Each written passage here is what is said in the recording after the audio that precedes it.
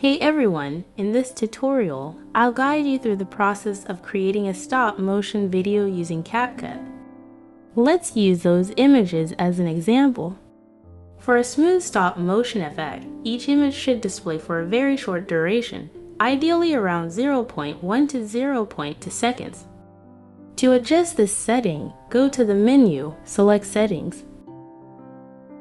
Then go to Edit and change the image duration to 0.1 seconds.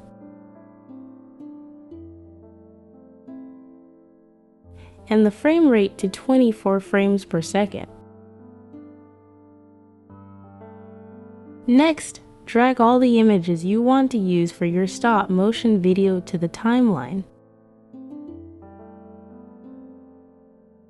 Make sure these images are taken in sequence to create the motion effect.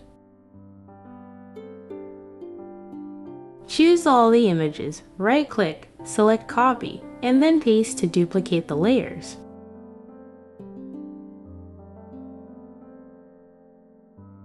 Repeat this process until you achieve the desired duration for your video.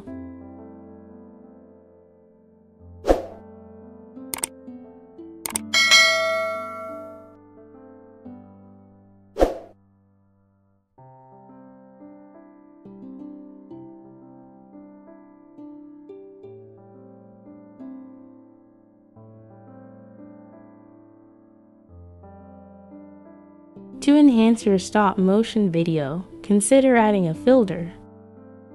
Click on the Filters tab.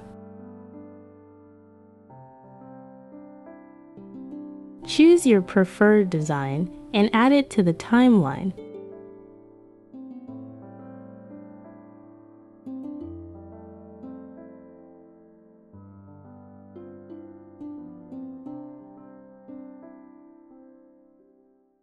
Adjust the filter layer to match the video's duration.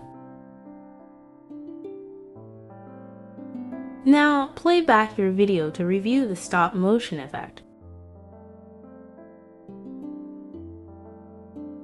Once you're satisfied with your creation, click on Export. And there you have it. You've successfully created a stop-motion video in CapCut.